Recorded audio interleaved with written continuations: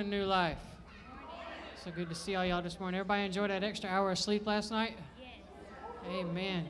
If you're not already standing, I invite you to stand and worship with us this morning.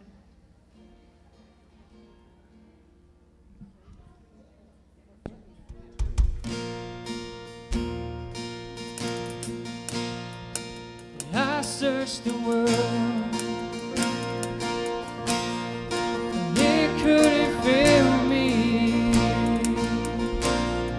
A man's empty praise and treasures that fade are never enough. But then you came along and put me back together. Desire is now satisfied here in your love. Oh, there's nothing better than you. There's nothing better than you. There's nothing, nothing is better than you.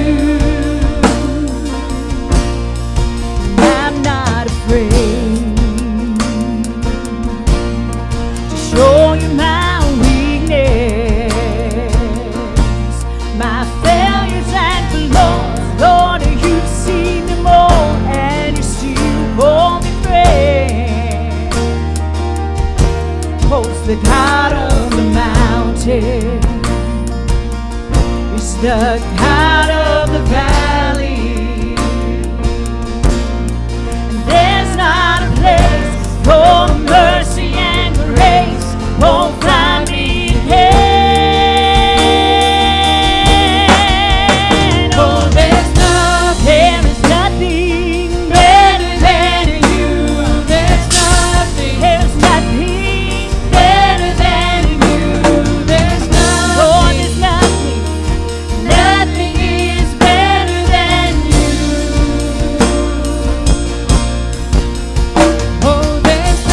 There is nothing better than you. There's nothing,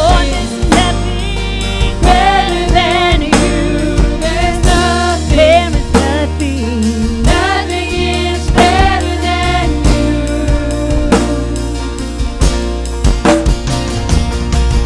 You turn mourning to dancing. You give beauty for ashes. You turn shame into glory. You're the only one who can. You turn graves into gardens. You turn bones into armies. You turn seas into highways. You're the only one who can. Oh, there's nothing better than you. There's nothing better than you. There's nothing, nothing is better than you. Oh, there's nothing better than you. There's nothing better than you. There's nothing, there is nothing, Lord. Nothing is better than you. You turn mourning. You turn mourning to dancing.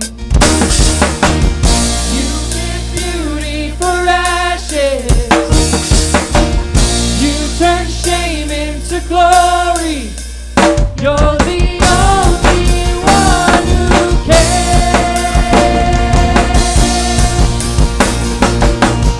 You turn graves into gardens. You turn bones into armies. You turn seas into highways. You're the only one who can. Oh,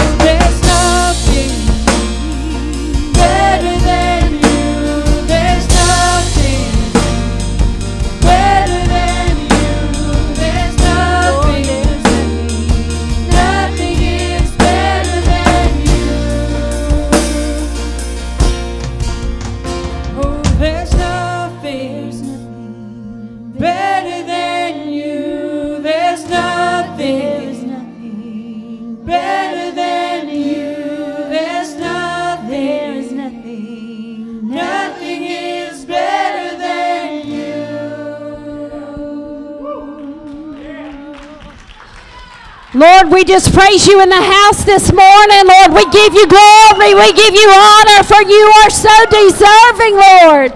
Hallelujah, hallelujah. The Lord says if we don't praise him, the rocks are going to cry out, right?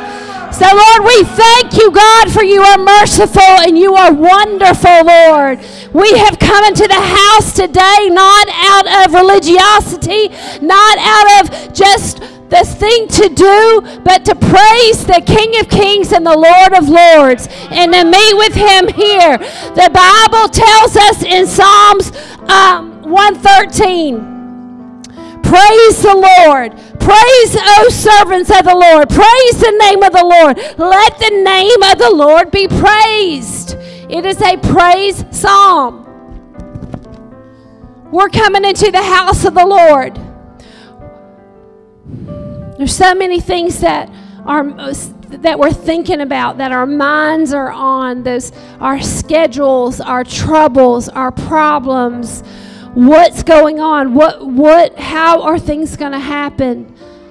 But it's like I prayed this morning. We have to, for another couple, we have to channel all of that and focus it not on the wind and the waves, but to focus it on the one who is in charge and in control over the winds and the waves. Amen? No, I got it. And the enemy wants us to be distracted by that. But he that's in us is stronger than he that is in the world. And he is wise, and he has given us the instruction of what to do. And you know what? If we'll just praise him, if we just have a song in our heart and joy in our heart and set our feet planted firmly on the solid rock of Jesus and sing praises unto the Lord. When we praise, we bring Jesus on the scene. We are exalting him and lifting him on high. And that is what our job is to do. It doesn't matter about the need. He knows the need. It doesn't matter about the physical ailment that we feel in our body, because he's the creator.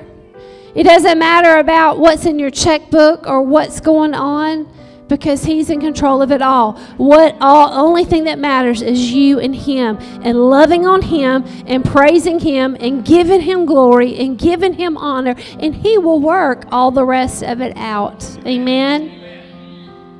It's my pleasure to be and pastor this house with my husband John. If you're new here this morning, we ask that you let one of our ushers know, or scan the QR code in front of your seat, or online, just drop us a line and let us know that you're new here.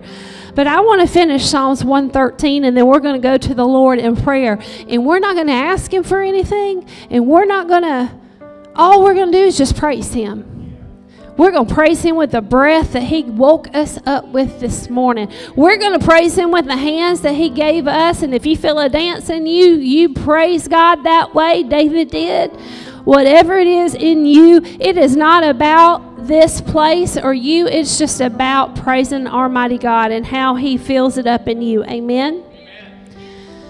So going back, praise, O servants of the Lord. Praise the name of the Lord. Let the name of the Lord be praised, both now and forevermore. From the rising of the sun to the place where it sets, the name of the Lord is to be praised. The Lord is exalted over all the nations, his glory above the heavens. Who is like the Lord our God, the one who sits enthroned on high? Who is like him? Who stoops down to look on the heavens and the earth? He raises the poor from the dust and lifts the needy from the ash heap. He seats them with the princes of their people. He settles the barren woman in her home as a happy mother of her children. He is a breaker of barrenness. Praise the Lord. Let's praise the Lord together. Lift your voice and let's go into the Holy of Holies. Lord God, we come into this place to worship you, the King of Kings and the Lord of Lords. You are the light of this world. You are the light that is in us. You are the breaker of chains. You are the one who sets the captives free. You are the one that brings truth and wisdom, and you are the one that lets us see see what we have not been able to see. You are the one that opens our ears, that brings the Holy Spirit. Holy Spirit, you speak to us, you guide us, you direct us, you are loving towards us, you contend with us, you don't forget about us, you keep on and on and on, and you run after us when we are running away. Holy Spirit, we love you. Forgive us for the times that we have turned you aside. Forgive us for the times when we have done opposite of what you have said. But this morning we praise you. We praise you on the song. We praise you on the stringed instrument. We praise you with our voice. We praise you with our bodies. We praise you, God, for you are worthy to be praised. You are King of Kings and Lord of Lords and the great I am. We thank you for the breath in our bodies. We thank you, God, that you loved us enough to pull us out of the miry clay, to set our feet on a solid ground. We thank you, Lord, for our families, for this church. We bless you, God. We bless your name. We bless you, for you are most high. We praise you for being our healer. We praise you for being our banner. We just praise you. God, there is none but you. Forgive us when our focus has been on everything else but you.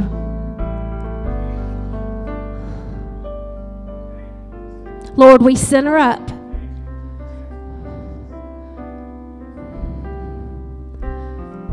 And this morning, there is nothing and no one more important than you. We lay it aside. Speak to us, guide us, and help us, because we are nothing without you. In Jesus' name.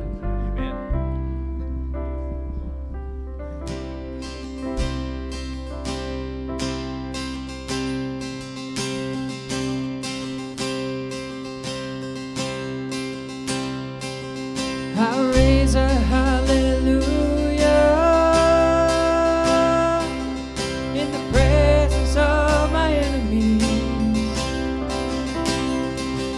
I raise a hallelujah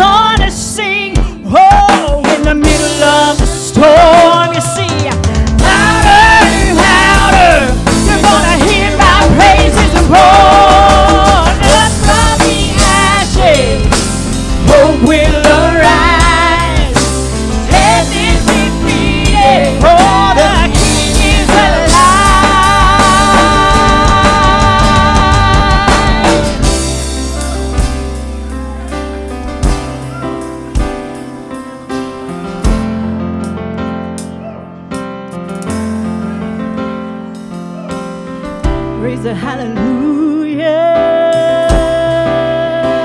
Oh, with everything inside of me, I raise a hallelujah. See, I will watch the darkness flee, and I raise a hallelujah. Oh, in the middle of my mystery, I raise a hallelujah.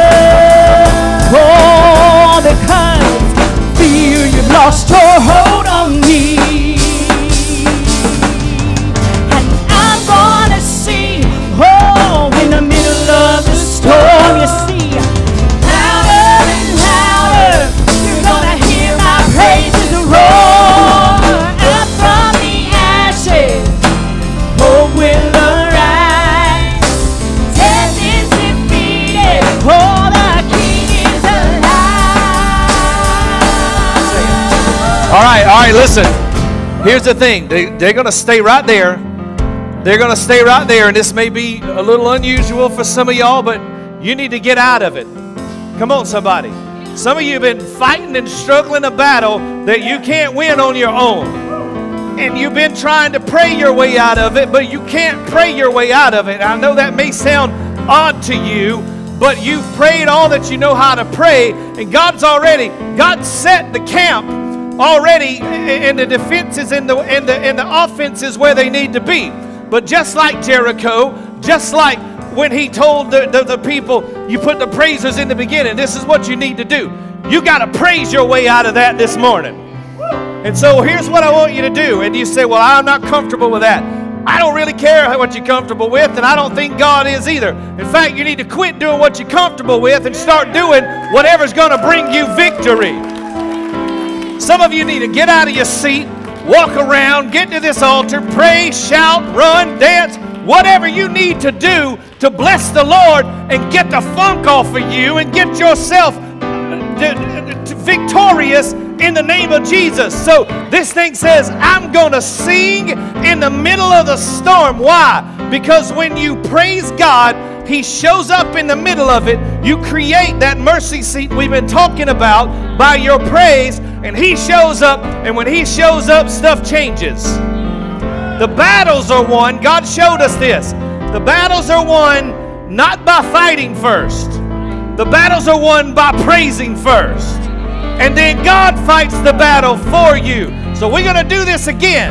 And I don't know how long we're going to do it, but I want you. I don't know. It just may be one person God has me talking to. I doubt it. And if you're watching us online, you can do it right there in your living room while you're driving down the road. Keep your eyes open.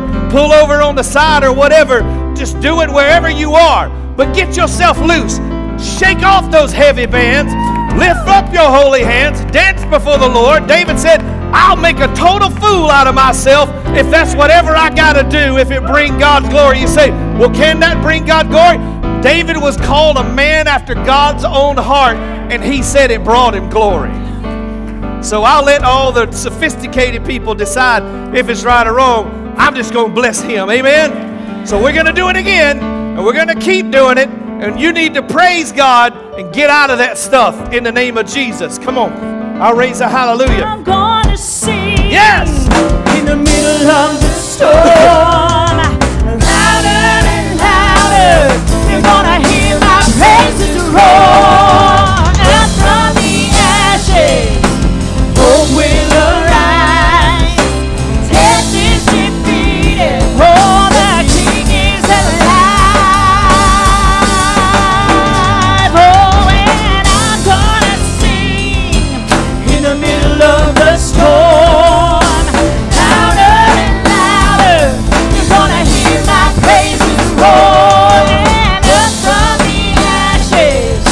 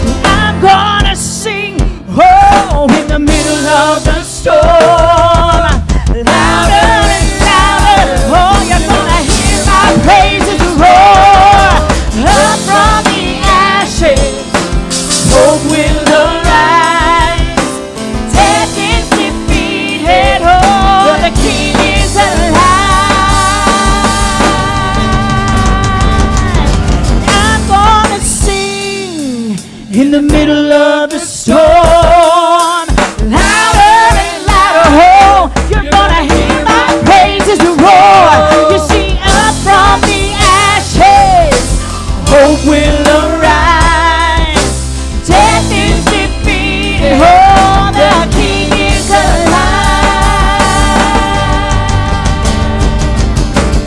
Yeah. Now give him praise in the house, will you? Shout unto God with a voice of triumph. Hallelujah. Hallelujah. Praise you, Jesus. Woo, hallelujah. Somebody shout victory. Come on, shout victory. Praise you, Lord. Go ahead, Melissa. Behold, Jehovah, He's seated on the throne. Abba, Father, the well that overflows, the God who was and is and shall be forevermore. Holy is the Lord. Amen.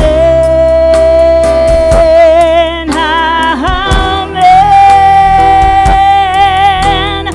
Blessing and honor and glory and power. Amen.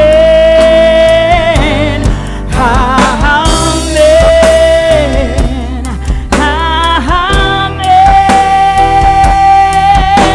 Blessing and honor and glory and power. Amen.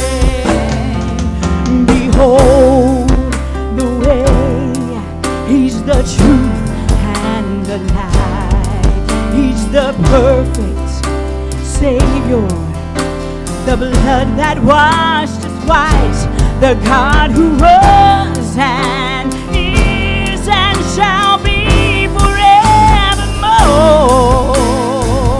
Oh, holy is the Lord. Amen. Amen. Blessing and honor and glory and power. Amen. Amen.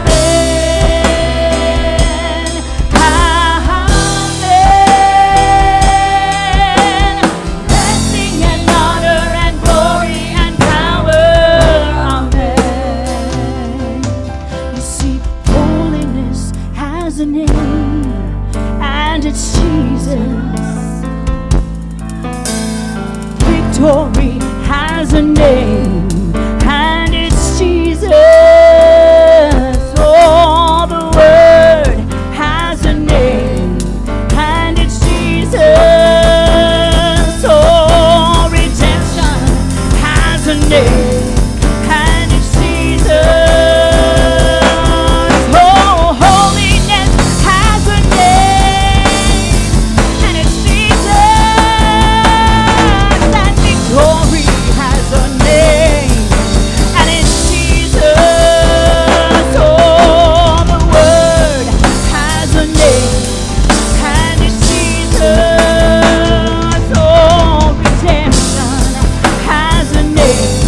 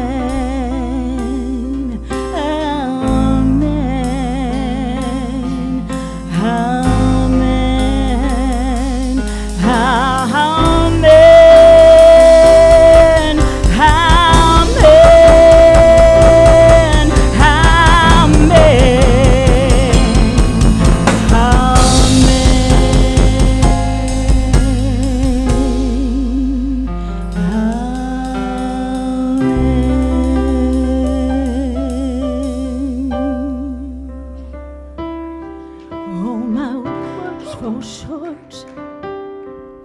I've got nothing new. How could I express all my gratitude? I could sing these songs as I often do, but every song must end, and you never do. So I'll throw up my hands and praise you again and again. 'Cause all that I have is a hallelujah, hallelujah. And I know it's not much, but I've nothing else fit for a king except for a heart singing hallelujah, hallelujah.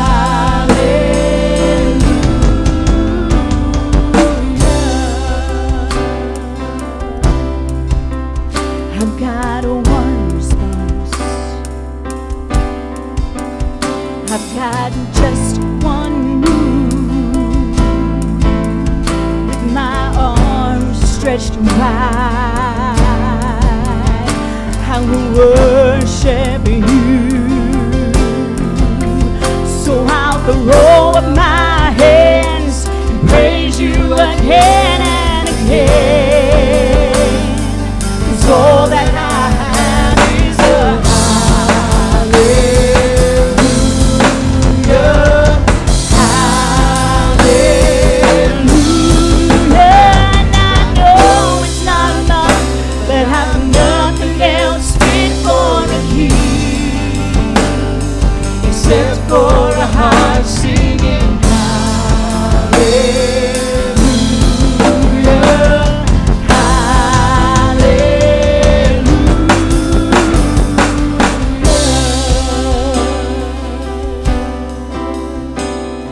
So come on, my soul, don't you get shy on me. Lift up your song, 'cause you've got a lion inside of those lungs. Get up and praise the Lord. So come on, my soul, don't you get shy on me. Lift up your song, 'cause you've got a lion inside of those lungs. Get up and praise the Lord. So come on, my soul, don't you get shy on me. Lift up your song, 'cause you've got a lion inside of your lungs. So get up and praise the Lord. So come on, my soul, now don't you get shy on me. Lift up your song, 'cause you've got a lion inside of those lungs. Get up and praise the Lord. So I'll throw up my hands and praise you again and again. 'Cause all that I have is a hallelujah, hallelujah. And I know it's not much, but I've nothing else fit for a king except for a heart singing hallelujah, hallelujah.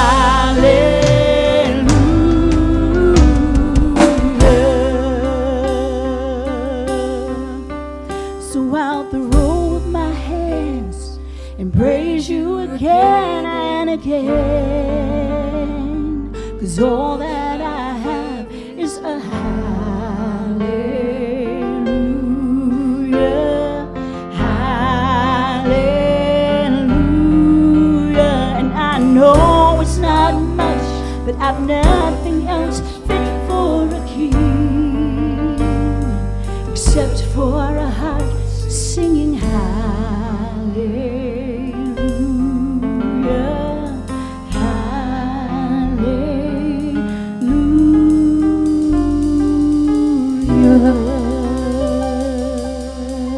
if I can have the prayer team come up, please.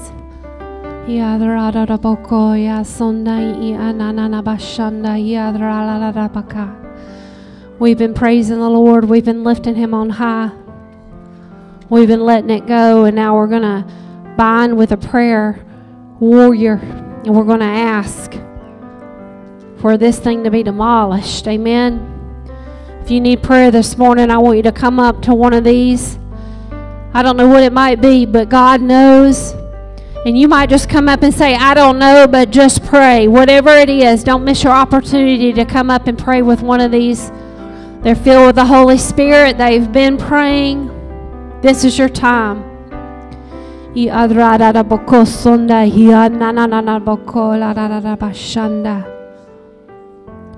There's freedom in the house today. There's joy in the house today. Amen.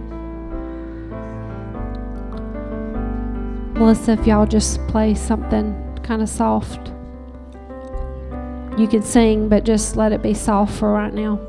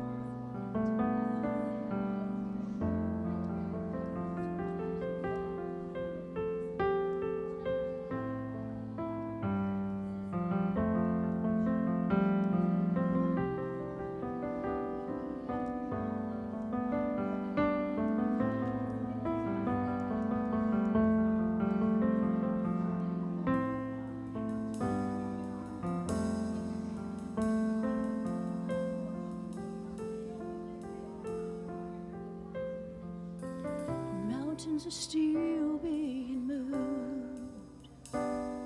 Strongholds are still being loosed. God, we believe. Yes, we can see. Wonders are still what you do. Bodies are still being raised. Giants are still being slain. God, we best we can see it. Wonders so still, what you do. We are here for you. Come and do what you do. We are here for you. Come and do what you do. Set our hearts on you. Come and do what you do. 'Cause we need a move. We need a move. We are here for you. Come and do what you do. We are here for you. Come and do what you do. Set our hearts on you. Come and do what you do. Oh, 'cause we need a move. We need a move.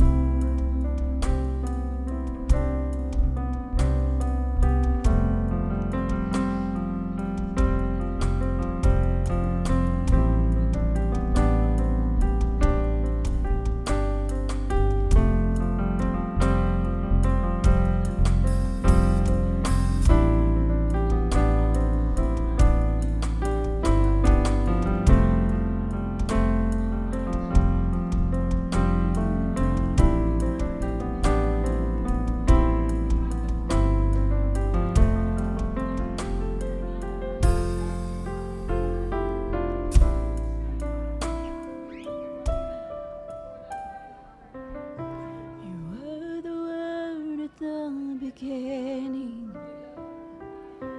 one with God, the Lord Most High. Your hidden glory in creation, now revealed in you, our Christ. What a beautiful name it is. What a beautiful name it is. The name of Jesus Christ, my King. What a beautiful name it is. Nothing compares to this. What a beautiful name it is. The name of Jesus.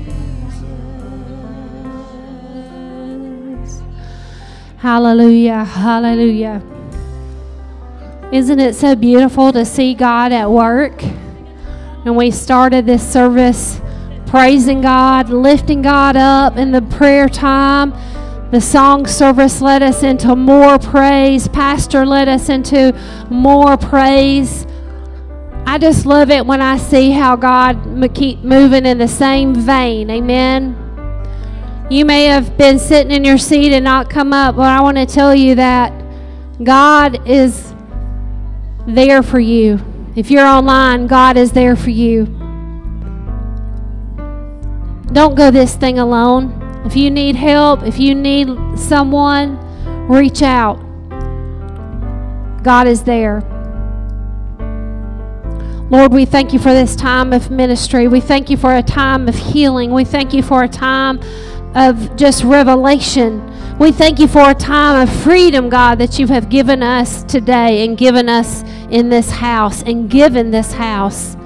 Lord, we thank you. We praise you, for you are good and you are wonderful and we love you. Y'all tell the Lord how much you love him. We love you, Lord. We love you, God. We love you, God. We love you, God. Everything that is in us, God, we love you. We adore you, God. Hallelujah, hallelujah, hallelujah, hallelujah. Won't y'all love this praise team? These musicians, they just listen to the Lord and sing the right songs and the right tempo and the right level of high and low.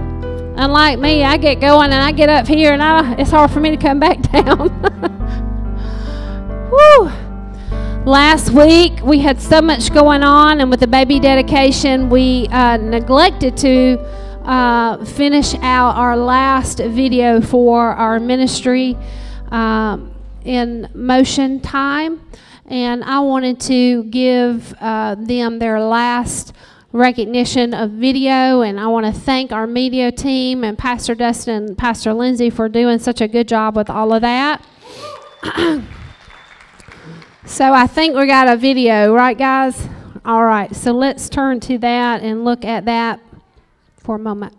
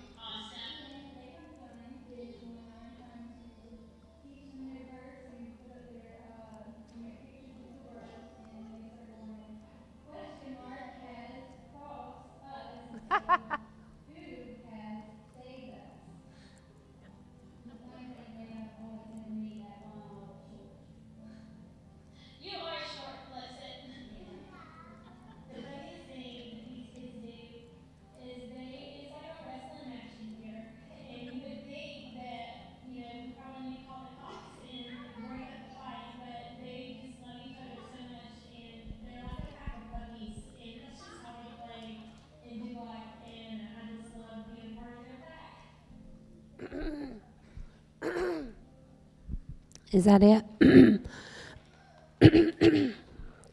Y'all give them a hand. One of the ones not presented with, one of the ones not represented on the Awana group was our games director, Clay Farmer, and Todd and Greg helped Clay. He has the game fun time, and I'll tell you, we couldn't do it without him, right, gang? So all of our Awana teachers and our children's church and Sunday school teachers, if you will just come down to the front, please. Yeah, that's you, children's church, Awana, Sunday school. No, they haven't been dismissed. All right. This is some of our team. Greg's back there in the back. Todd's somewhere. Oh, here's Lindsay. She was double duty in it. Guys, I want to tell you, all of these folks work hard. You know, it's hard to get up out of the bed. You know, some of us like to, you know, do something else on Sunday. Or, I think I'm just going to take a break Sunday. These guys are always here. They're always ready to serve. They're always here for your kids. And Wednesday night crew is even harder because we tired. We get off at 5 o'clock. We tired. We don't want to come and listen to screaming kids. But we push ourselves, I'm being honest, but we push ourselves and we get there. And then in the moment, there's smiles and their hugs and their love. And then we realize the importance of what we're doing. And we just shake off that tiredness, and we do, and we love, and we serve our children. But the children are the heart of this church. And we could not do it without these people. So if you would give them a hand of honor.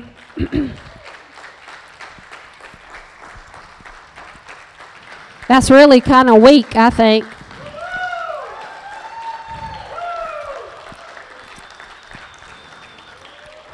Lord, we ask your blessing to be upon this group. We cannot operate without them. We thank you for every seed that is planted in these hearts. For the children. We thank you for how they minister to the children and also, in essence, minister to the families. We thank you, Father. Give them strength. Give them wisdom. Give them creativity. Give them everything that they need when the enemy tries to come against them and tell them they're not doing enough or they're not making a difference. I pray, God, that you would just undergird them and let them know how loved and valuable they are, and that we do not know this side of heaven all the seeds that have been planted for your glory. And we thank you for them, and we honor them today. In Jesus' name, amen. Thank you, guys. Y'all can go have a seat, and while we're doing that, Children's Church can go ahead and be dismissed. We thank you, little ones, for sitting so patiently. For those who are new at New Life, we always keep our children in service with us so that they can be with us as we worship and they can experience what it's like with moves of God. There was a generation where children were put away in children's church and came out in 5th grade, and they were a little bit scared of what was going on in the altars. And we want to raise up a generation that knows what the move of God is, how to be quiet and reverent and respectful of the move of God, and that it is wonderful to see God move in the altars. Amen. I was supposed to do one more thing, I believe, so give me a second. Pastor, come on up. We're going to do the membership. But Tina and Paul can come on up as well. We had membership class this morning. I want to thank Norlisa and Michael for always being available and ready to provide such a beautiful display in the food. Thank you for being my right hand and doing all those beautiful things. It was just ready and it tasted so good. We had that membership class this morning. I couldn't do it without them. And there was one more thing I was going to say, and I just have lost what it was, but it might come back to me. So I'm going to let you pick up. Okay. Senior thing, yes. The seniors, that was one of them. Senior gathering today at 3 o'clock here in the fellowship hall. They tell me if you're 50 and up, you can come. It's just a time of information and trying to find out what we want to do, and they want to tell you some things that are available. Brother and Pastor and Sister Frazier are going to be heading up that ministry. I'll give them a hand for doing that. If you're 50 and above, raise your hand. Y'all liars back there. Little liars. Y'all know who's up there? No, there might not be no 50s up there. Al might be.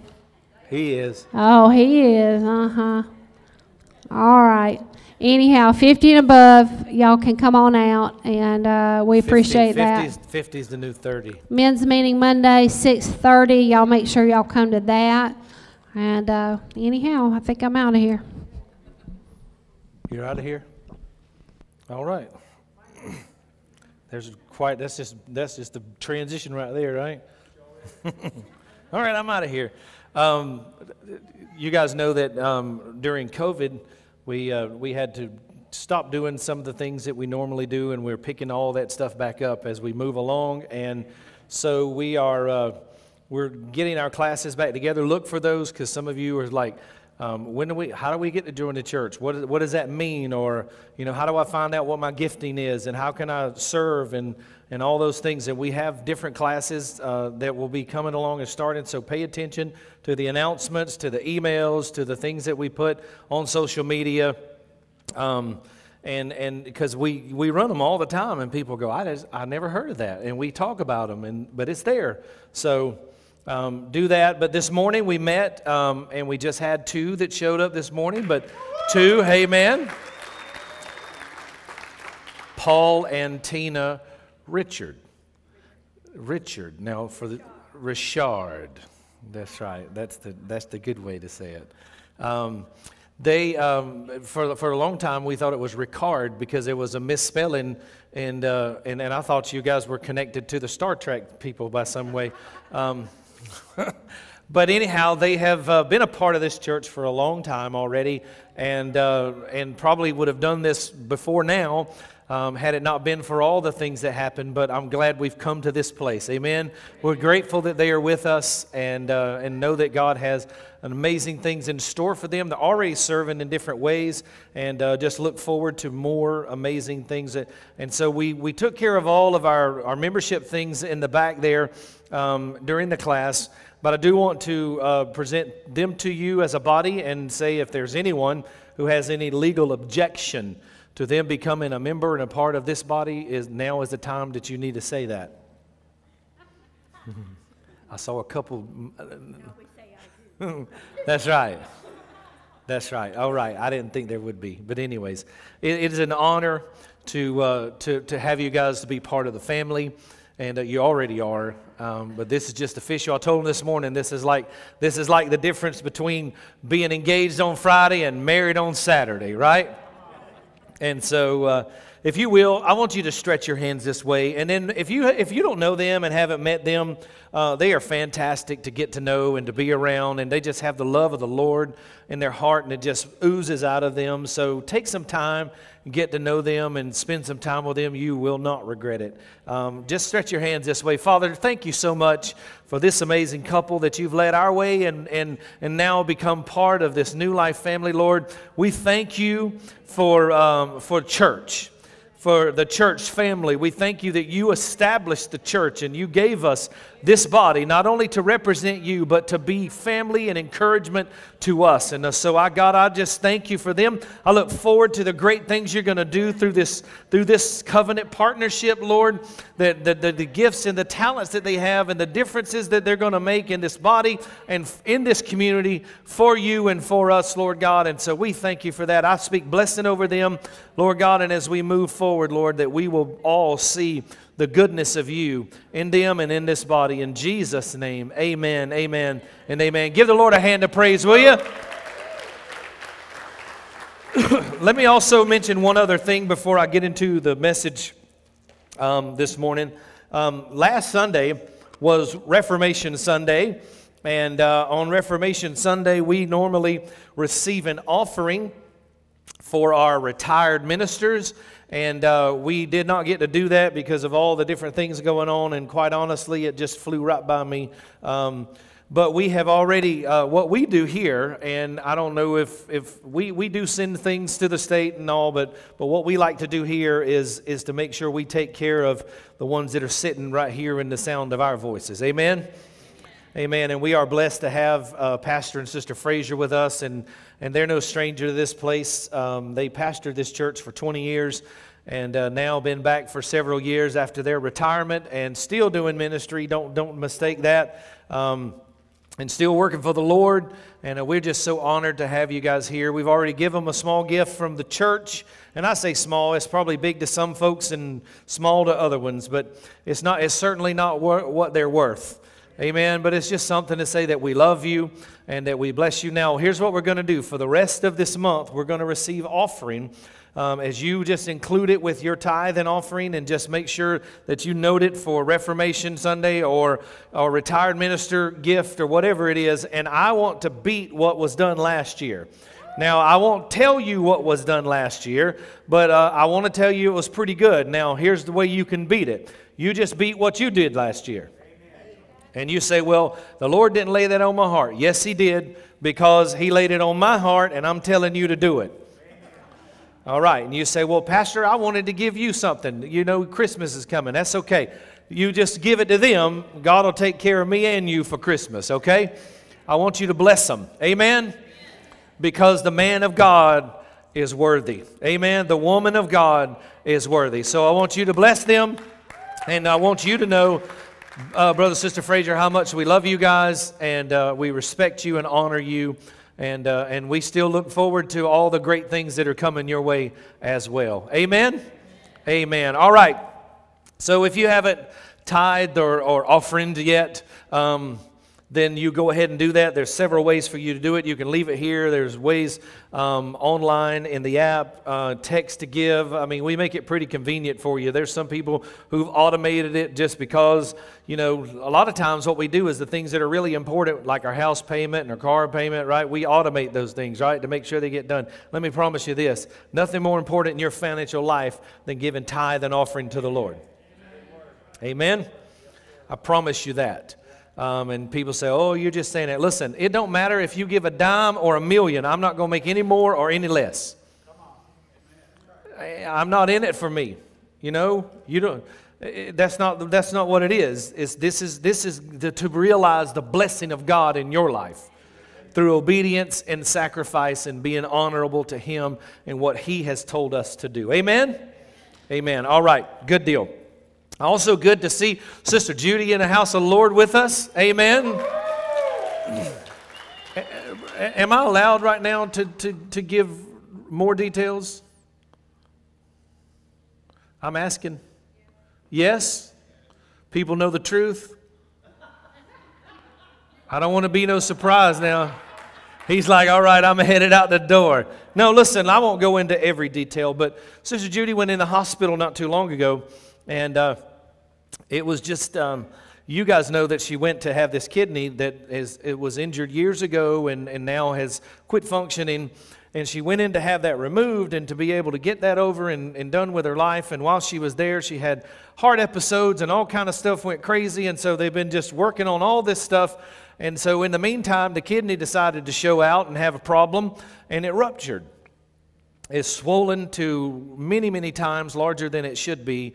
And without getting into the gory details, let me just tell you, it was very bad and very dangerous. And their words to her and her family were, if we don't stop this, you're going to die.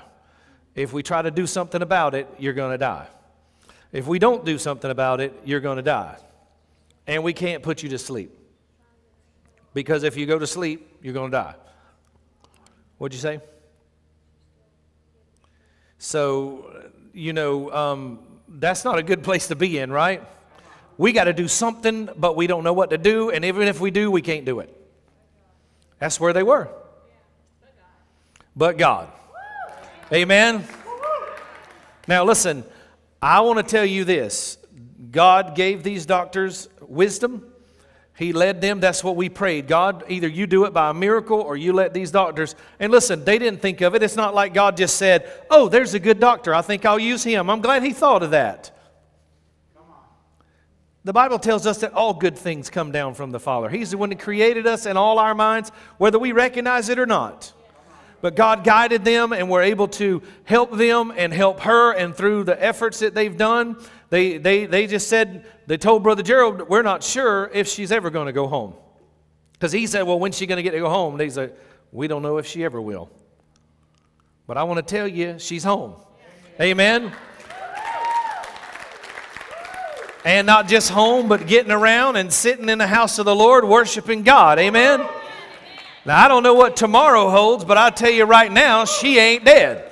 Amen. And we speak life over her, and we declare what the Word says, that she shall live and not die until it's good in God time. And when He's ready, she'll go just like all the rest of us. But until God says time, nay. Amen. We say no. So, listen, continue to pray because the thing ain't over. The battle ain't over. She's still gaining strength. That ornery thing's still in there showing out, and but it can't win. Amen. So, you know, in God's timing, it's all going to come to pass and all going to do it. And listen, I know sometimes we say, well, I don't know about these things. I don't know about these things. Y'all try to word stuff. Let me just give you something to say. If some of you, if you say, I've never seen a miracle before, I wished I could see a miracle. I want you to just turn around and look at this lady right here in the green sweater with the little thing around her neck with her hand raised in the air. That's a miracle sitting right there. Amen? And I don't believe God's done yet. Amen? Can you agree with me on that? All right, praise the Lord. And we have a brand new little baby in the house, but we won't show you him right now because he's busy. And we've already met him once, so anyhow, it's just good to be in the house of God. Amen. It's been a fantastic worship day already, and I wanted to finish up this message that I started last week called "The Place of Habitation." The place of habitation. And so we talked about the mercy seat. Everybody remember we talked about the mercy seat? Who remembers what the mercy seat is? Raise your hand. I'm not going to quiz you, so all of you didn't raise your hand. If you really know it, you can go ahead and raise your hand. Because you're like, I ain't raising my hand, you're going to call on me. No, that's not what it's about. So we understand that the mercy seat was basically the lid of the Ark of the Covenant. And there were things placed in the ark. But here's the symbolic things of it. And I just want to give you a quick review. And I want you to see that based on what we have just experienced right now in our lives. In this worship service. When you place the sacrifices and the things remembered and the things offered to God. And then you make a place through worship for His presence to dwell. That's when He inhabits our praises. Amen? Everybody understand that? So we explained that, once a year the priest would go in and sprinkle the blood and they would worship the Lord and the sins would be rolled back. And then, but the thing about the Ark of the Covenant was there were those cherubs. Everybody remember we talked about cherubs? Not little fat baby angels. In fact, we read what they looked like, and we're going to talk about that some more today. But they were on either side of the Ark of the Covenant on the mercy seat. And then the Bible says that the presence of God, the Shekinah glory of God, would come down and sit and rest on the mercy seat. And so you have to see the symbolic thing there about worship. Because when the offerings are made and when the worship is made, it creates a place for the manifest habitation of God. Now, we often talk about visitation. God, we want you to visit us. God, show up. God, come and do this. But we don't need a visitation of God in our lives. We need a habitation of God in our lives. And so when we worship, as we have witnessed this morning, we create this place for Him to dwell and His presence manifest tangibly. Amen? Now, you may be here today and you may be online watching and you may think, I don't even understand some of the stuff they were doing. In fact, if it's the first time you've ever been around it, you may think, that was a little bit hokey. But one thing you won't be able to do is say you felt the presence of evil. You may not have understood what it was, but you felt the presence and the peace of God in it.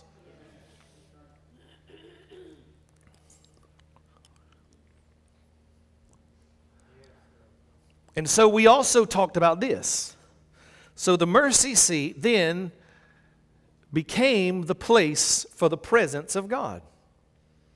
Right? And so watch this. I want to get you to where we are. Catch you up a little bit. So we came to the place where the presence of God was. And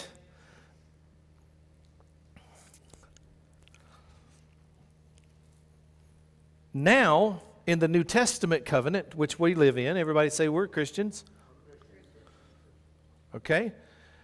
The mercy seat, which is the habitation for the presence of God, is now Jesus Christ. See, Jesus became the place for the manifested, tangible presence of God to be. Does that make sense? And so Jesus became the mercy seat.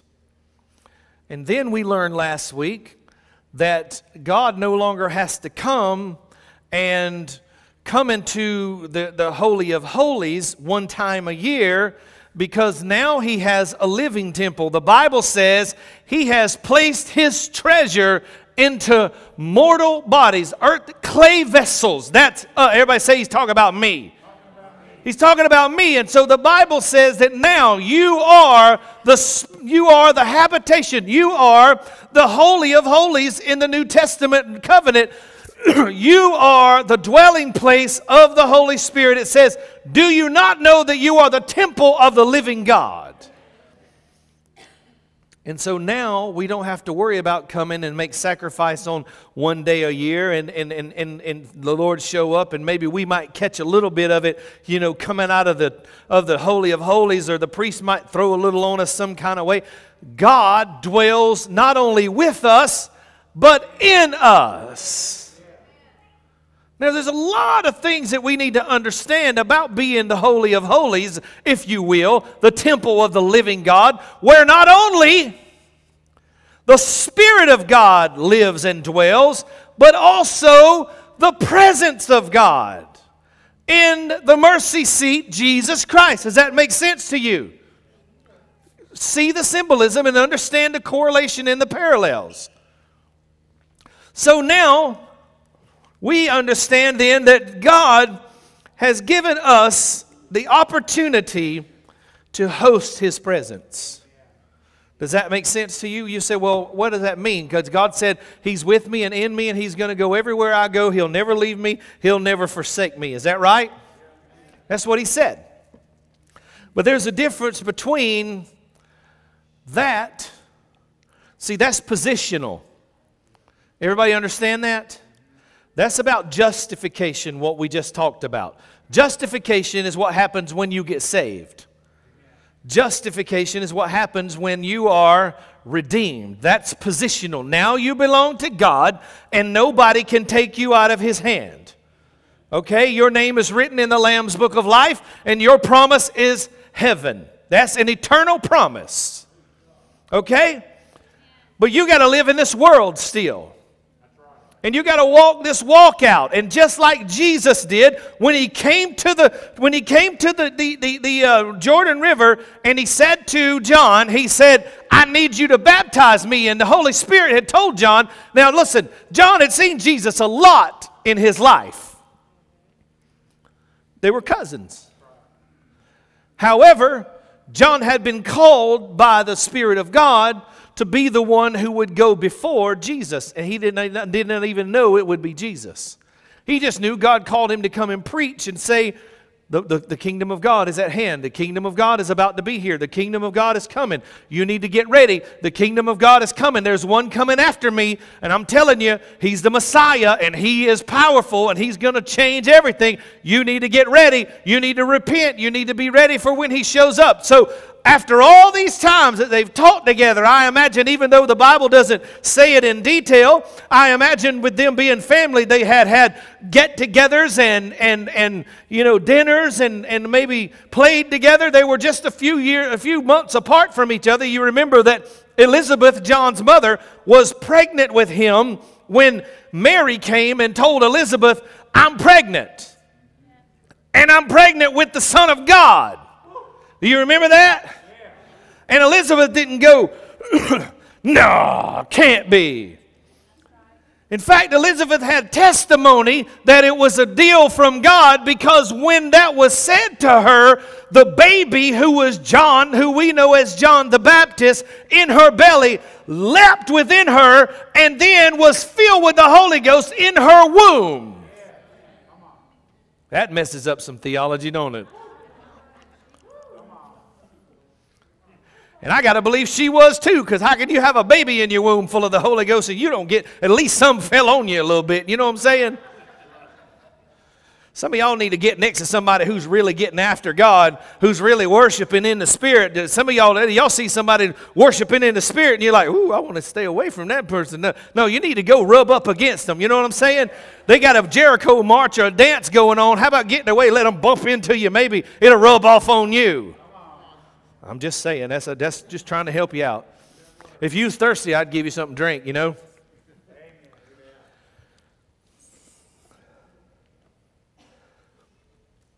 Hebrews chapter 9 and on into the next chapter described how Christ's coming And he came as a better high priest, serving in the heavenly tabernacle and offering a superior sacrifice of atonement. And the author of Hebrews goes on into great length to show that what Leviticus chapter 16 described was only looking forward to a more perfect sacrifice than any animal could do. See, the blood of Jesus is what made atonement for our sin. It wasn't just rolled back, it was done away with. Amen. So Jesus became, as I told you, the mercy seat. Let me give you a scripture here. Romans chapter 3, verse 25. The word that's used there is the Greek word hilasterion. Hilasterion, and it means, it's translated in some different translations. It's translated mercy seat. Sometimes it's translated the word propitiation. Everybody say propitiation.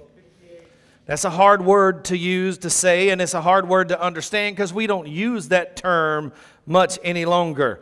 And sometimes it's translated sacrifice of atonement. But listen, regardless of the translation, it is God who presented Christ as the means of making atonement, and the atonement received by faith in the blood of Jesus, therefore, makes us redeemed to God.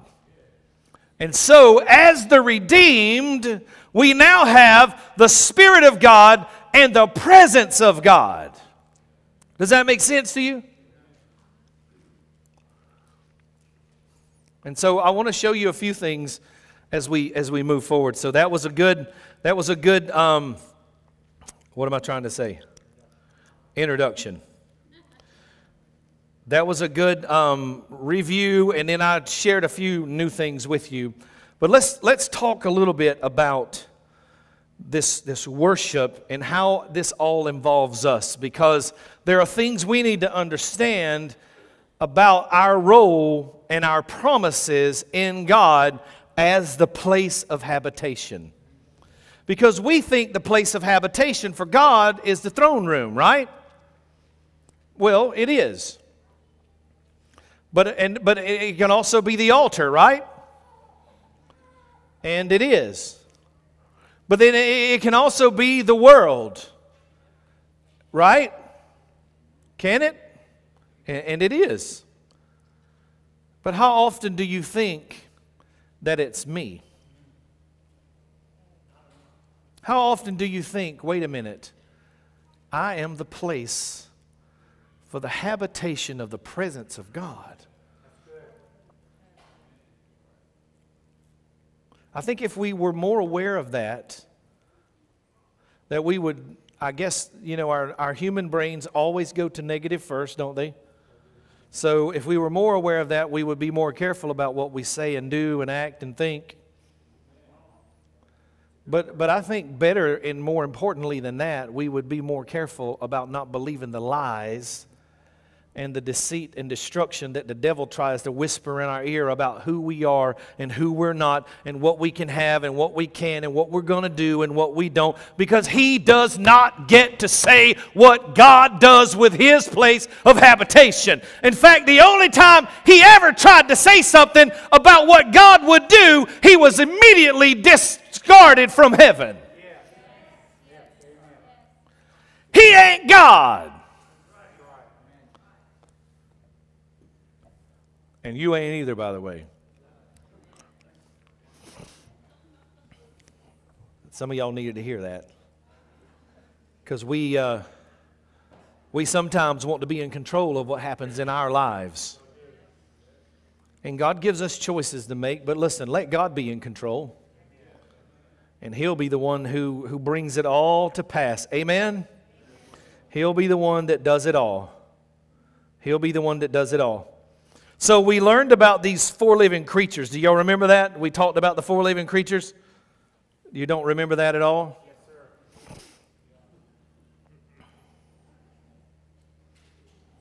Oh, okay. My wife just sent me a scripture reference and it says Elizabeth was filled with the Holy Spirit. So there you go. That's a Bible girl right there. That's what she's there for, to help me. And to make me know I'm wrong when she's right. I'm just kidding. She was like, unbelievable. She's just helping me. And you. Everybody say thanks, Pastor Lori. Thank you, baby. Here's what this says. There are 4 living creatures. I want you to tell me if this sounds like chubby baby angels. There are 4 living creatures in the midst of the throne and around the throne, full of eyes in the front and the back. The first living creature was like a lion, and the second living creature was like a calf, and the third living creature had a face of a man, and the fourth living creature was like a flying eagle. And the 4 living creatures, each having 6 wings, were full of eyes around and within, and they do not rest day or night, saying, Holy, holy, holy, Lord God Almighty, who was and is to come. And whenever the living creatures give glory and honor and thanks to him who sits on the throne, who lives forever and ever, the 24 elders fall down before him who sits on the throne and worship him who lives forever and ever. And they cast their crowns before the throne, saying, You are worthy, O Lord, to receive glory and honor and power, for you created all things, and by your will they exist and were created. Now, I didn't have to give you all the rest of that scripture after I described those little chubby baby angels, but I wanted to because it's good. But it's good for us to remember these things that we need to understand. So we were looking at these 4 living creatures, and we're going to see some things that are foundational to the church in our lives, as it has to do with the habitation of God, the mercy seat of God, His place of presence, and us as His temple. If that's all right, can you say amen? Amen. If you didn't say amen, I'm going to do it anyways. I know it. Revelation 6 says, Now I saw the Lamb open one of the seals, and I heard one of the 4 living creatures saying with a loud voice like thunder, Come and see. And in verse 3 says this, And he opened the second seal, and I heard the second living creature saying, Come and see. And verse 5 says, And when he opened the third seal, I heard the third living creature say, Come and see. And then when he opened the fourth seal, I heard the voice of the fourth living creature say, Come and see.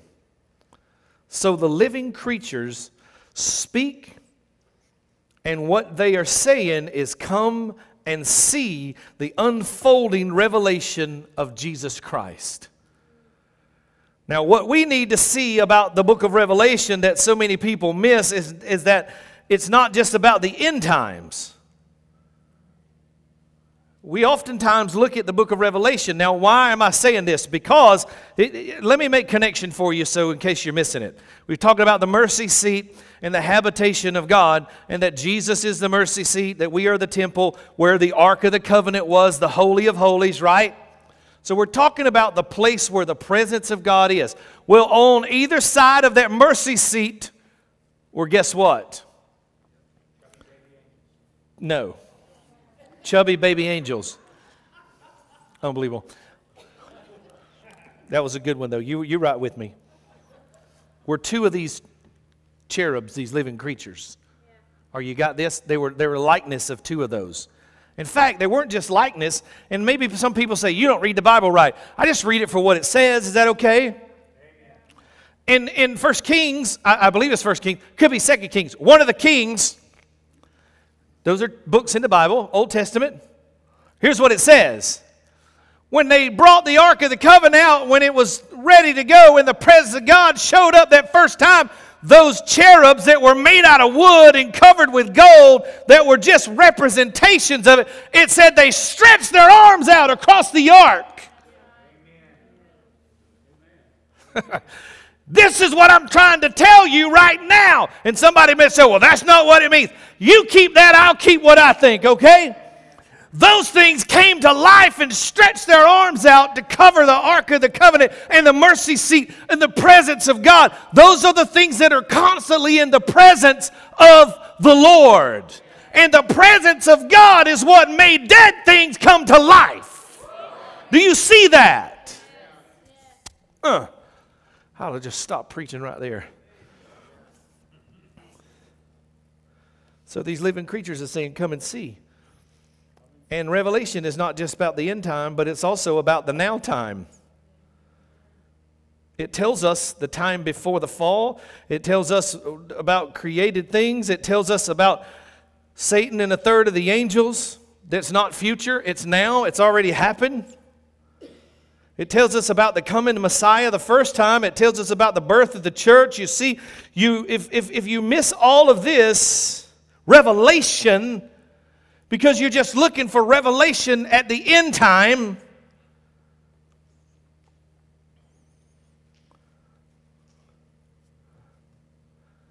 you know what the first 5 words of that book says?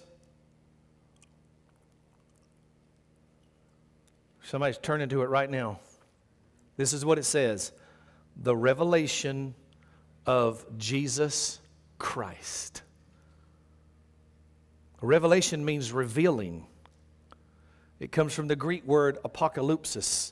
And by the way, I know that most people just do this at error, but this is one of the things that kind of sticks in my craw. It's not revelations with an S. It's just revelation. God just showed it. Revelation. Now, there's a lot of things in it, but it was a revealing. And that's what the Lord is still doing today. Revealing. That's what the Holy Spirit is doing. Revealing, teaching, helping us to understand who we are, what we do, and how we live until the day He calls us home. Amen, somebody? Amen. And so these 4 living creatures represent the 4 foundations for the church. That's me. Everybody say He's talking about me. That's you, that's me. So this is where we all tie it in. So we are the temple of the Holy Spirit, the New Testament Holy of Holies, okay? We are the place where the mercy seat sits because we are the habitation for the presence of God. I will be with them and I will be in them, and I will never leave them nor forsake them. Everybody with me so far? Take a message for me.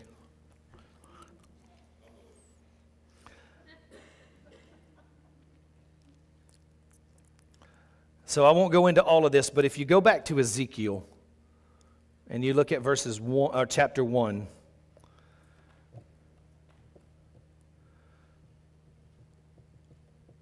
let me just read a little bit of it because you'll see the difference. You'll see the similarities and the understanding that I'm saying here. Y'all with me okay? All right, I got 2 minutes left to tell you all this. That truly is unbelievable. I need to start carrying a handkerchief again. How is the Church of God preacher not have a handkerchief? That's what I want to know. I know I got a whole drawer full. I got so many other things in my pockets, I can't even get a handkerchief in my pocket. I'm glad Brother Frazier had to step out for that. He'd have shunned me.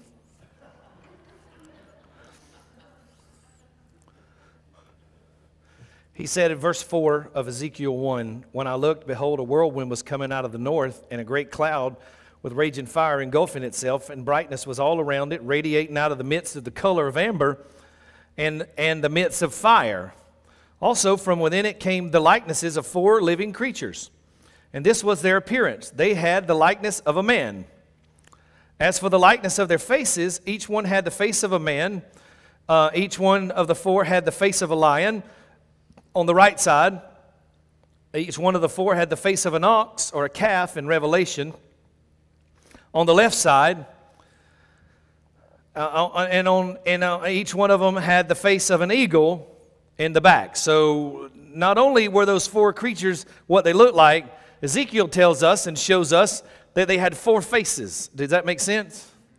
They had a man, and an ox and a lion. It's an ox here. Revelation calls it a calf. So just wrap your mind around the cow, okay? Something bovine. And a lion, and then an eagle. That's pretty cool. Sounds just like a little chubby baby angel to me. I'm just having fun with that, y'all. But still, if you got chubby baby angels in your house, get them out.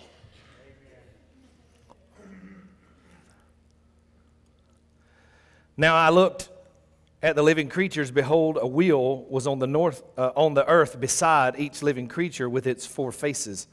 And the wheel represents the Holy Spirit, and we'll get that in a minute. And when they moved, they went toward any of the 4 directions.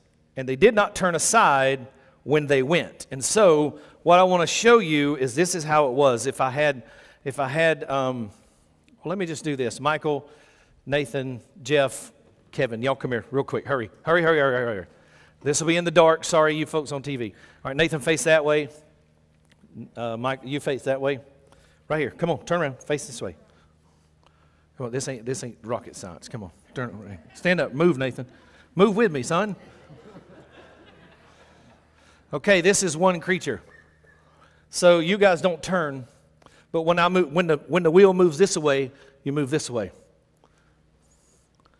And when the wheel moves this way, you move this way.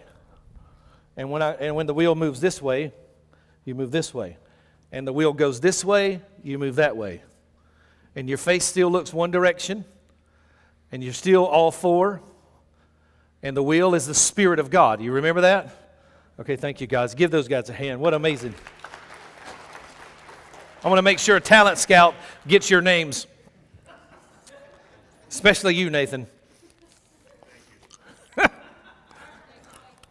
Huh? Birthday boy. Oh, and also happy birthday to Sister Yvonne. She's 29.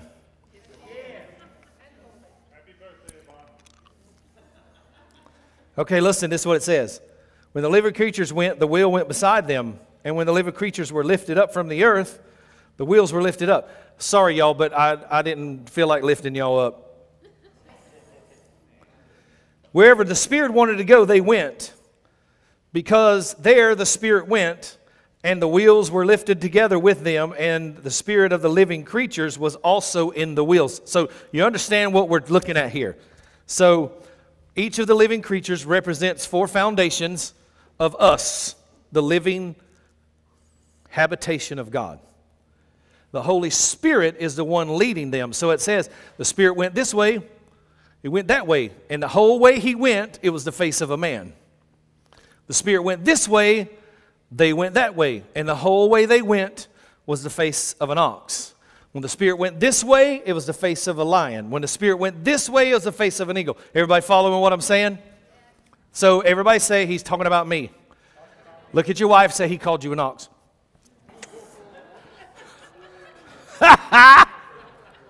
Just kidding.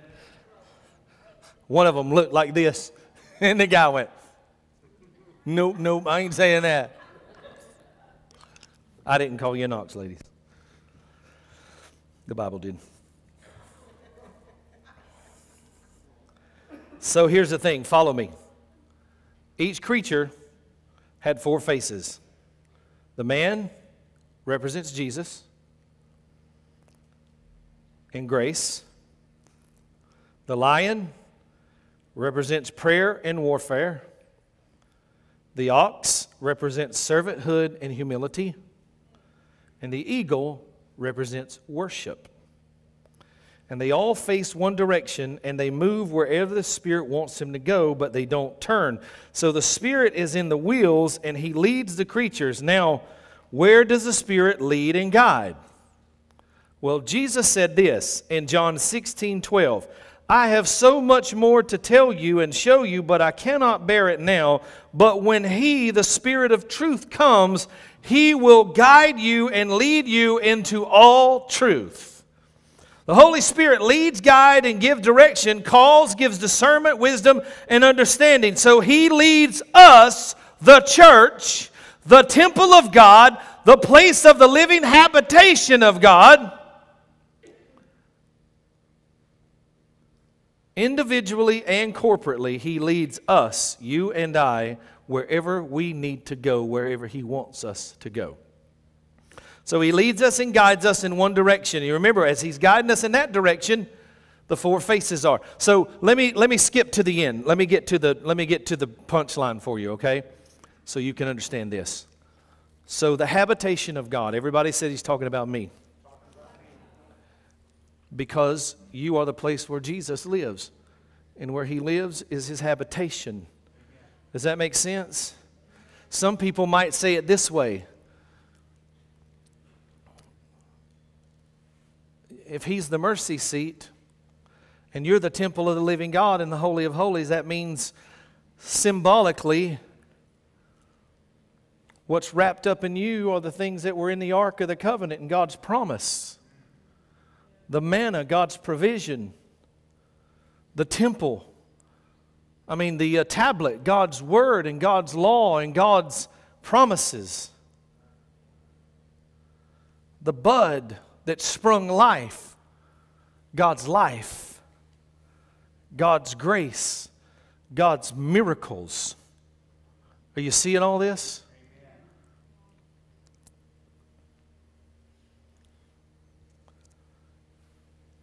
And so as we see in the presence of God are these cherubs, and they never stop day or night doing what they do.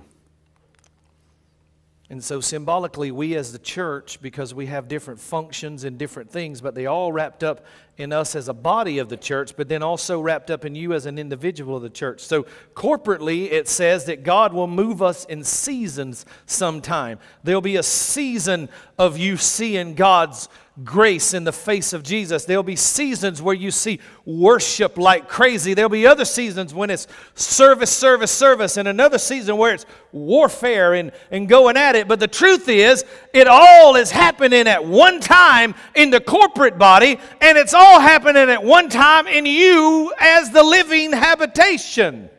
Do you understand that? And so you're going to be moving as the Spirit moves. And when the Spirit moves you this way, they're going to see the face of a man, and you're going to be operating in God's grace. And then you're going to go this way, and it's about servants. And this way I'm worshiping. And this way I'm working as a warrior, and I'm fighting spiritual battles and maybe physical battles in my life. But as the habitation of God, where the presence of God is, and as the temple of God, where the Spirit of God is, He leads us and guides us, and He will be with us always. This is what you need to see about being the habitation.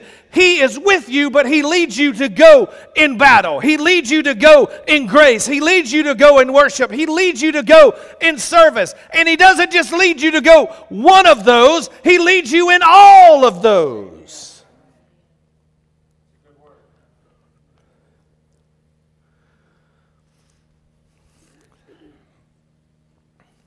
Now, I want to tell you one other thing that I see in this picture. Are you ready for this? Now, this is my own supposition as I feel the Holy Spirit has led me. You study and pray, and I don't believe the Lord will show you anything different. He may show you something added to, or maybe a little more understanding about something or something like that, but I'm not trying to rewrite the Bible, so don't send me emails. But here's what I see. There was another angel that used to be in the presence of God. And the Bible says he was the most beautiful, the most talented. He was an archangel. He was one of he was an angel, one of the angels that had the most authority, power, and gifting. He was high up the food chain in the angelic being ranks. He was in the very presence of God every day. But he's not anymore. Why? Because he decided It's not about God anymore. I'm going to make it about me. I'm going to be God. Are you with me? And Jesus said, I saw him fall like lightning from heaven. There wasn't a struggle either, by the way. And if you think there's a struggle between God and the devil, you're sadly mistaken. In fact, he's not even really strong enough to beat another angel, because the Bible says in Revelation, in the book of Revelation, that you will see that Michael the archangel overcomes him and throws him to the earth. God doesn't need to do anything to the devil. He just lets another angel take care of it. Now, can I tell you, he's a powerful being when compared to you and I. But when compared to God, he's nothing. God spoke him into this existence. You following me? But what made him rejected from the presence of God, from the habitation of God, was him not honoring God. And him wanting to do it his way, and him saying, I'm going to be God. And you say, well, I've never said I'll be God. Have you? Have you ever said, I don't care, I'm going to do what I want? Have you ever said, that's the way I am and I can't help it, that's just going to be that way? Have you ever said, I'm going to do this, I don't care if it kills me? This is what I believe. This is what I think. This is what I want. I, me, my. Now, I'm not saying we don't have a job to do, and I'm not saying that God doesn't grant us some of the desires of our heart. He does. I'm not saying that we don't get something out of this. We do. But what I'm saying is when you put yourself on the throne, you disqualify yourself from the presence. The manifest presence of God. Are you following that? Yeah. And so, here's what you need to see about these creatures and how it applies to us. And I know I'm mixing a bunch of stuff, and I'm going to get the theologians probably want to fuss at me, but I don't really care. This is what I see from the Spirit of God. And you can go back and look at the Word. I am accountable to the Word of God. And I'm not trying to be ugly. But a lot of people think they know a bunch of stuff they really don't know. Are you with me? Don't get quiet. I'll stop right there and preach a second.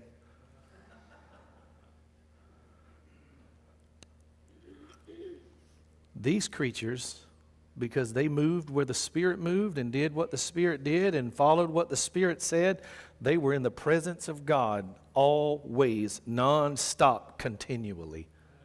The presence of God was right there. And so here's what I want you to understand, church. There is a presence of God, and there is a manifest presence of God. There is a visitation of God, and there is a habitation of God. In the Old Testament, it was a visitation. In the New Testament, it was a habitation. And we've seen spots and things go along. There's a revival over here and a little move over there. And whoo, we had a time that night. But I want to tell you, I'm tired of the times and the spots and the moves. I want it to be wherever I am, that the habitation of God is always there.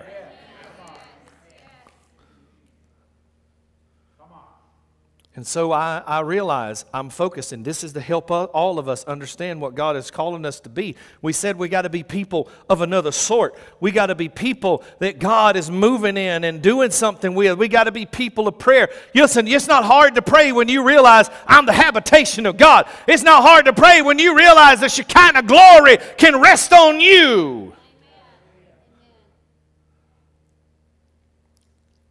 It's not hard to worship when you realize God's about to show up in a tangible way.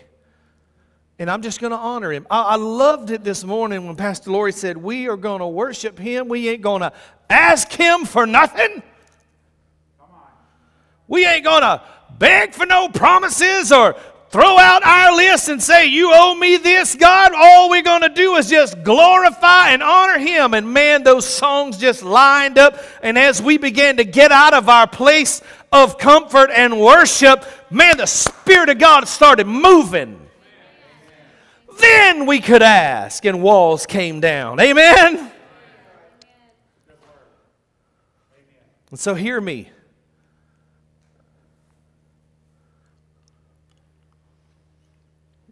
If you want the manifest presence, you want the habitation of God in here and wherever you are, you move when He moves and do what He says and go where He goes and listen to Him and honor Him and let Him have His place because He's God and we aren't. And we glorify Him. We don't deserve glory, but we want His glory. Amen. Are y'all okay with this? I hope you receive this. I've tried to make it very simple. It's really complicated. I feel like I've done it some injustice, but I hope that you get what I'm saying. And here's what I want to do. I want to end this service. We've had prayer. We've had worship. We've had the Word. And I want to end this service with Holy Communion.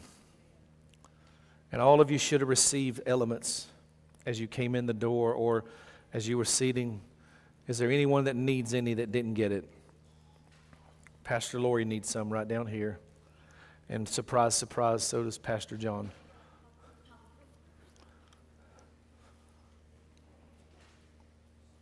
Thank you. Now, some people say, y'all do this too much. We celebrate and remember the Lord's Supper on the first Sunday most of the time, unless we make a change for a particular strategic reason. But we do it once a month at least. I know some people that do it once a day. And you say, well, that's too much. No, it's not. Jesus never said, do this once, do this twice. He didn't limit us. He said, as often as you do this, just remember me. Remember me. In fact, Lori is in a book, a study within her own self and her own physical journey right now. Rereading or reading and revisiting a thought in a book called The Meal That Heals. And honoring God and what He's done as her healer. By His broken body, by His shed blood, we have healing. Amen. And so as we receive today, I want to thank the Lord for His sacrifice. I want to thank the Lord for His salvation and redemption. And I also want to thank God that He has made us the place where His presence can habitate. Amen. Here's what the Word says. The Word says that the Lord will dwell with us. The word dwell there, when you study it, it means He will make Himself at home. And that's what Jesus taught us to pray, Lord, on earth as it is in heaven. Do you know what happens in heaven?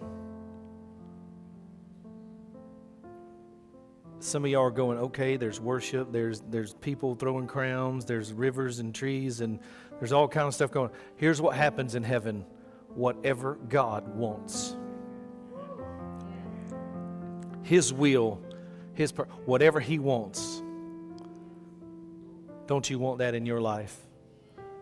Your will be done, Lord. Your will be done in me. As it is in heaven, on earth, Lord God,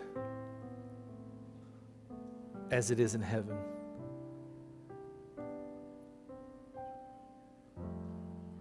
Thank you, God, for your covenant. Thank you for your love. Thank you for the blood. Thank you for the cross.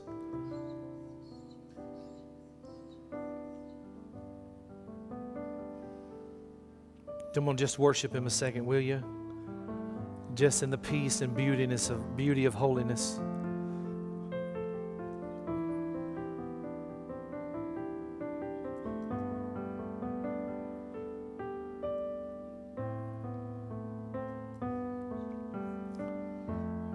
Praise you, Jesus. Come and be with us, Lord. Let this body, not only our corporate body, this place, this house of worship, but God, our daily lives be the place of your habitation. Holy Spirit, fill us and refill us. Guide us and lead us and give us dunamis in our life. Lord Jesus, make yourself at home in us.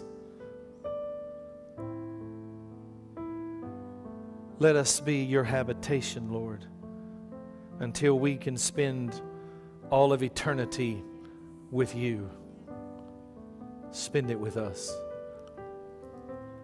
as we do your work, as we do your will, as we walk the walk that you've called us to walk in you. Bless now, Lord, as we receive. Thank you for your broken body, your shed blood. God, not only do all these things that we've asked, but we pray and believe for healing. We pray and believe for miracles. We pray and believe for deliverance. We pray and believe for restoration, for redemption, God.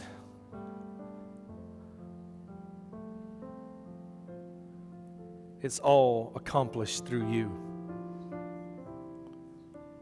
Thank you, Lord, in Jesus' name. Amen.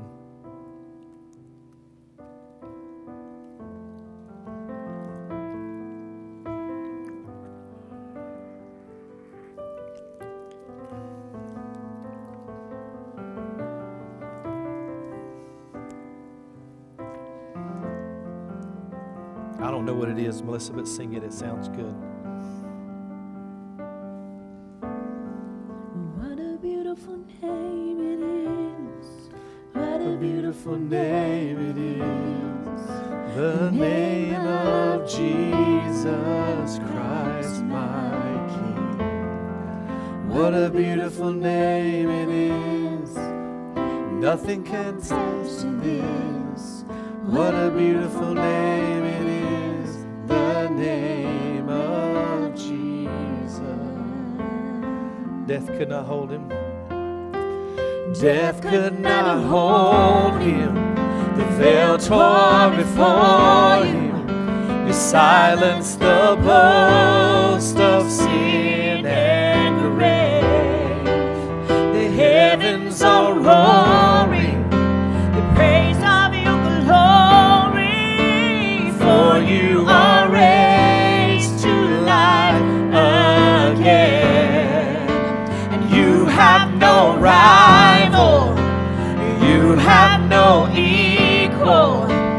Now and forever, God, you reign. And yours is the kingdom.